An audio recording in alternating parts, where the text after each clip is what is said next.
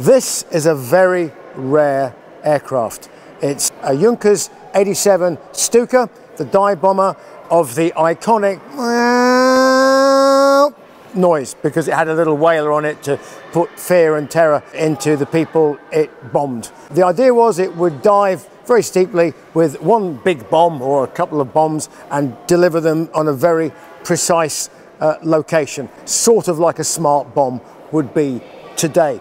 In that, it was relatively successful as long as there weren't any people shooting properly at you in return. And that's where it came unstuck, because up till it was used in the Battle of Britain, the assumption would be that the Stuka could pretty much go in and have undisputed reign over its area of sky and ground. But in the Battle of Britain, of course, it didn't, because the RAF came in and these airplanes were shot down in droves. They were sitting ducks, they were slow, they weren't very maneuverable in combat, and they were very lightly armed.